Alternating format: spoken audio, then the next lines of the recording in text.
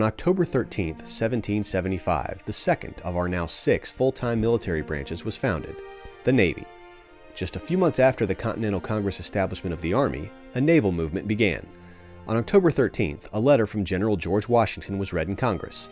The letter outlined that he had taken 3 schooners under his command in order to intercept enemy supply ships.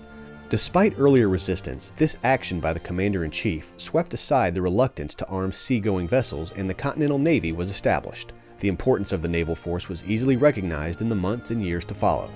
Today, the Navy is seen around the globe as a form of strength for the U.S., as that fleet of 3 has grown to a fleet of nearly 500 ships in active or reserve status, and over 300,000 active duty personnel.